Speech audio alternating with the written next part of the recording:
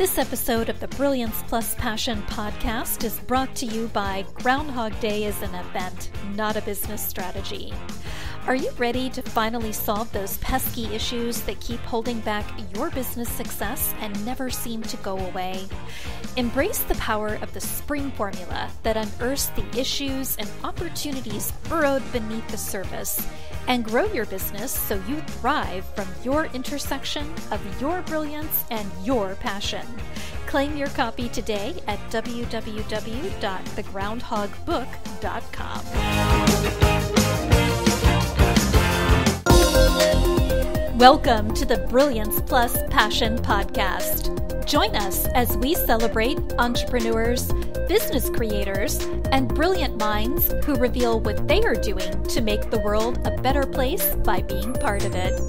Be sure to visit our website at www.brilliancepluspassion.com. While you're there, subscribe to us via your favorite network. Now sit back, lean in, tune in, get your notepad and 2 pens ready, and let's get started. My name is Adam Homey. I'm your host, and I am honored by your wise decision to tune in and invest in yourself today. I'm here with our co-host, Princess Alessandra Francesca, who our listeners and followers know joins us for just about every episode.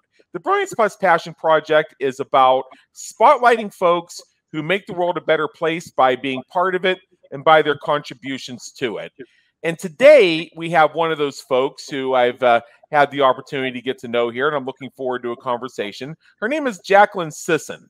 She is a master relationship coach and an empowerment alignment life coach in the field of coaching before there were any for over 40 years. Yeah. And she will tell you more about how she serves the world in just a second. But first, let's meet her. Jacqueline, welcome aboard. Come on in. Well, thank you. I'm delighted to be here. All right. So as our listeners know, we have a 10-question format here. And the purpose of this is to enable those who are tuning in today to get to know you, not only for how you can serve them, but also for you as an individual. But let's start with the work. How does the work you do make the world a better place for your clients, customers, and the world at large? Well, Adam, I like to think of myself as a difference maker. When I see a client, whether it's an individual or whether it's a couple, by me touching their life, giving them information they desperately need, it changes their life. They, in turn, change their partner's life, and in turn to that, their children's lives, their families' lives, their friends' lives, and overall, one by one, we hopefully will touch the world. And you told us you told me a bit about your titles, but tell me what it is you actually do. I get that I get the coaching piece of it, but tell me a bit more about how that works and what the deliverables are. Well, what the deliverables are is a soulmate relationship. Okay. I'm a master relationship coach. And what I love to do is educate my clients on the power that they themselves can impact on their relationships, whether it's their children, their partners, their family, no matter what, we're all in relationships of one kind or another. And so what I help them do is to make a difference in those relationships, accept responsibility, and go along and learn about forgiveness, about unconditional love. And it does create soulmate relationships. I think you finally got Alessandra to sit still and pay attention. Awesome. So in your experience, what are a few of the common questions that people in general have when they're asking you about what you do? Like, we'll say the FAQs. Okay.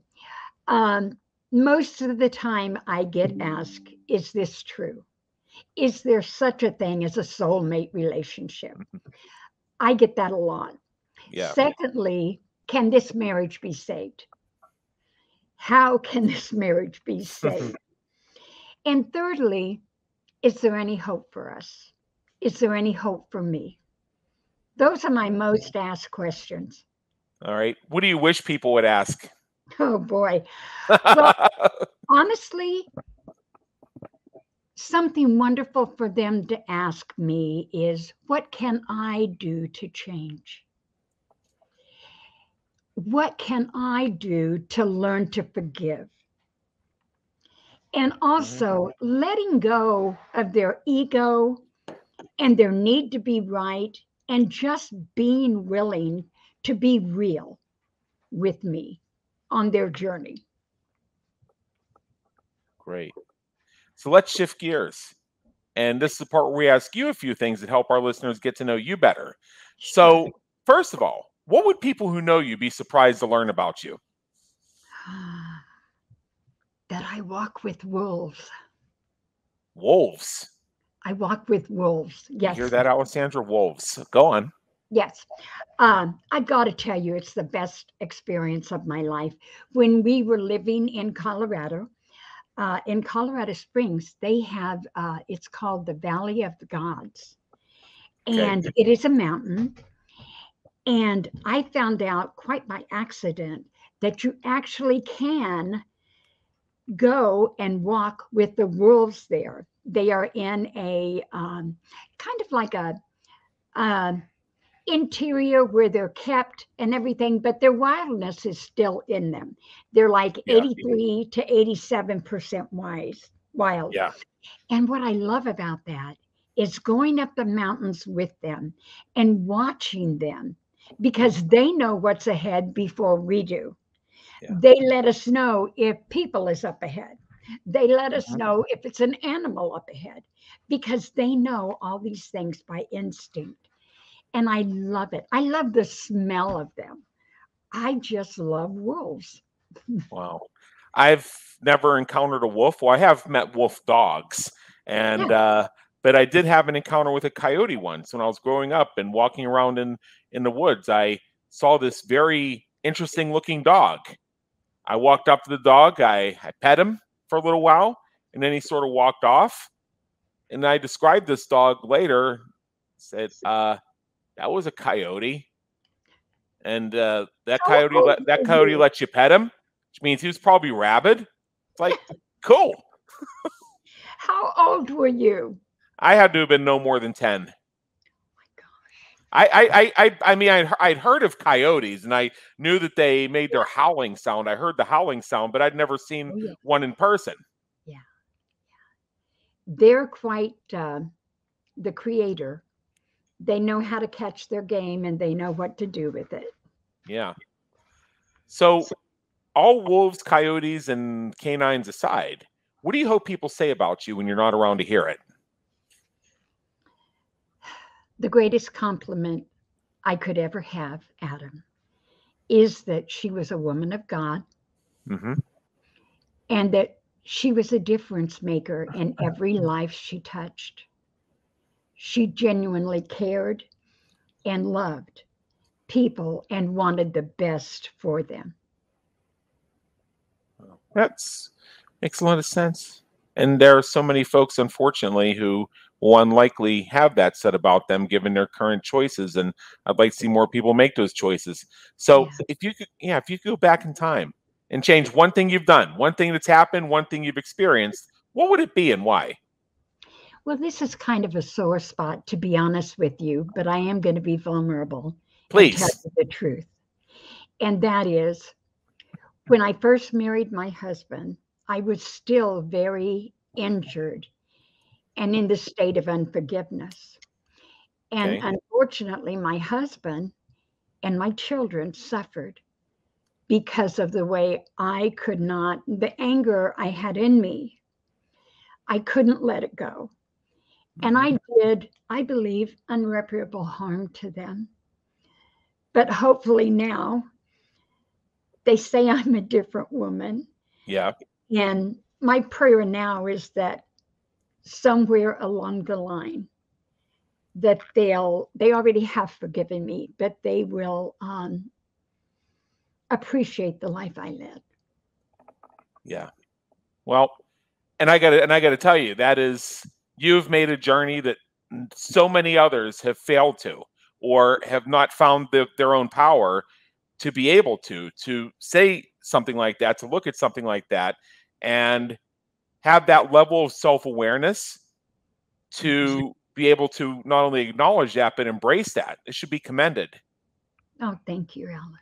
Thank Yeah, you. there's so many folks I see walking around in the world who, if they would just make that transition, it You're could right. make the second half of their life so much more. You're Just so right. more. Yeah. Yeah. Yeah.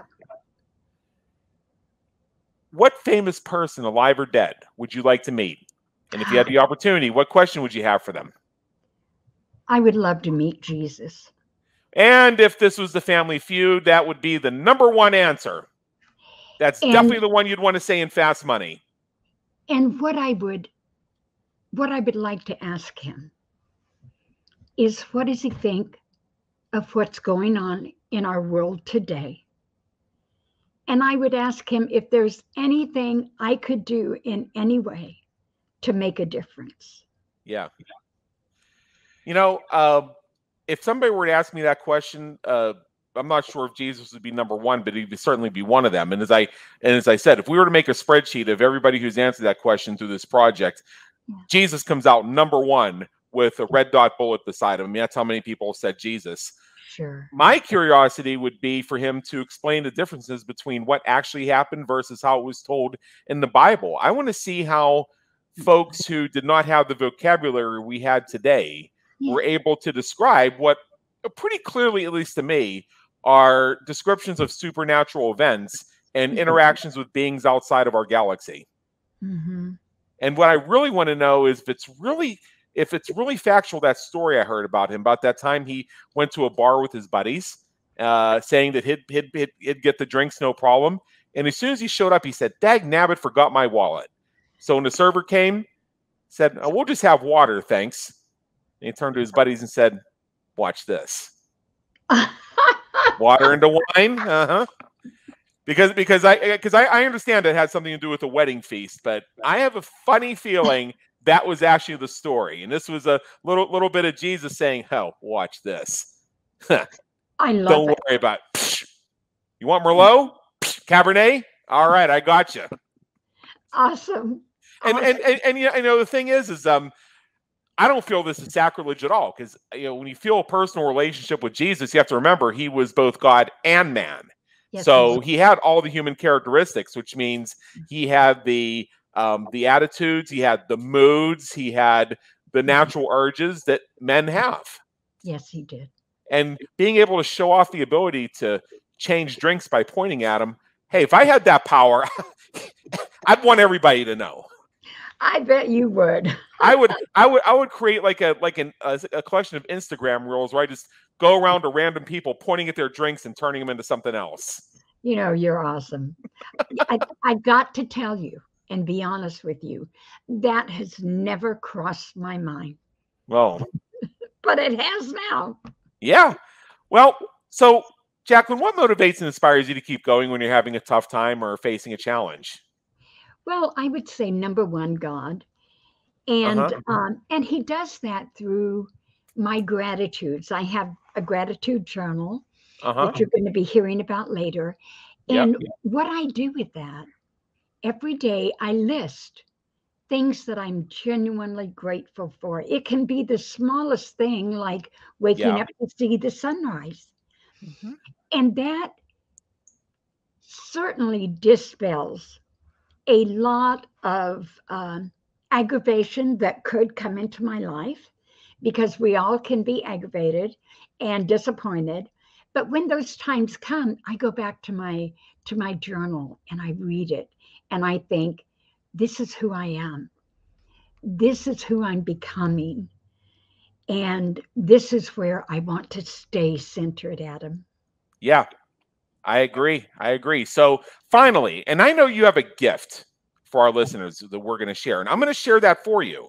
But I'm going to ask, in general, what is one thing you urge our listeners to do as soon as they finish streaming this within the next minute or so? Do you know what I'd encourage them to do? Look inward. Okay. Who are they?